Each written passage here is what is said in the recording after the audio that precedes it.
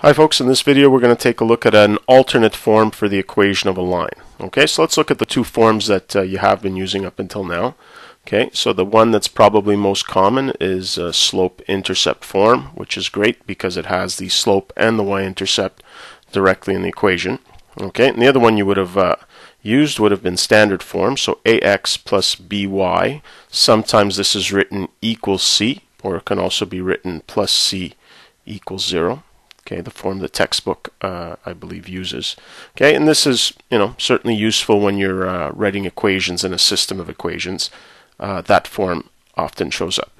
Okay, so let's take a look at a particular example. Let's say I have a line that contains the point 2, 7, and has a slope of 3. Okay, so what you probably would have done in the past is you would have taken this information and input it into the slope-intercept form. So here we've got y equals 7, slope equals 3, x equals 2, and then plus b, and then solve for b. So 6, so 7 minus 6 is 1. Okay, so your equation is y equals 3x plus 1. Okay, and if you wanted to put it into standard form, well, you need all the coefficients to be integers, which they are already. So you just bring everything to one side of the equation. So you usually like to have the coefficient of x be positive. So I'll bring the y to the other side. So 3x minus y plus 1 equals 0. Okay, and these are the two forms we've been using. Now this did require, while it was quite easy, it did require us having to solve a simple equation in order to find that b value. Okay, we're going to look at an alternate form where we can just write the equation straight away. Okay, so let's start by using this example here. Okay, so I know that the line passes through 2, 7, and I know that the slope is equal to 3. Because this is a line, the slope is constant, throughout the whole domain. So it doesn't matter which 2 points I use to find the slope. So what I'm going to do is I'm going to say let xy be any other point on the line. Okay, so given that these 2 points are on the line, I could use them to write the slope equation. So the slope is 3, and that's going to be equal to our difference quotient, delta y over delta x. So delta y, y minus 7, over x minus 2. Okay, but look what we have now, is we have an equation that relates x and y, which represent any point on the line. So I can rearrange this to get the equation of the line. So if I cross multiply, so think 3 over 1, so 1 times y minus 7, so I have y minus 7 equals 3 times x minus 2. Okay, now if I wanted the equation of the line in say slope-intercept form, all I'd have to do is distribute, bring the 7 to the other side. We'll do that in a second. Okay, but this is the form that I want you to look at. This is the form that we're going to be using to write the equation quickly. We see that on the left-hand side of the equation, I just have y minus whatever the y value of my given point is, equals 3, which is the slope, times x minus whatever the given x value is.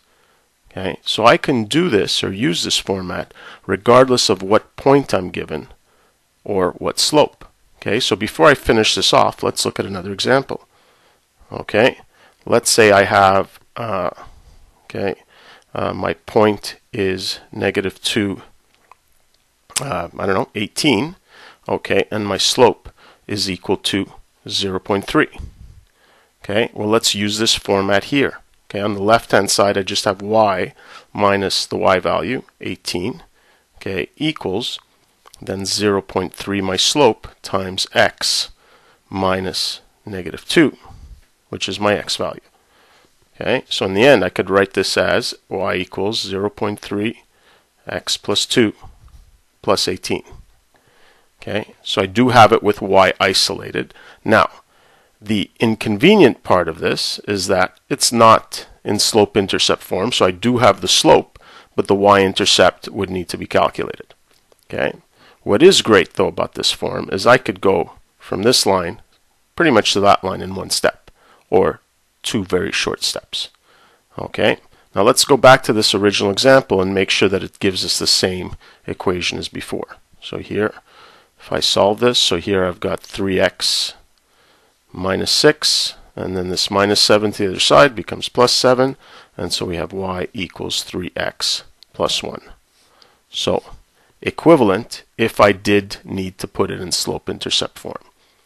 Okay, so in general, okay, this part I'd say, you know, hopefully you have the idea already, but if I did want to show this in general, I would say, you know, let x naught, y naught be a point on the line.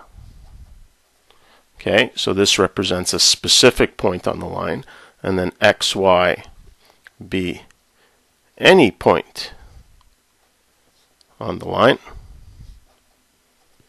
Okay, and we'll let m be the slope, as usual. Okay, so now using the slope equation, I can write m is equal to, well, y minus y naught over x minus x naught. And now if I cross multiply, I have y minus y naught equals m times x minus x naught.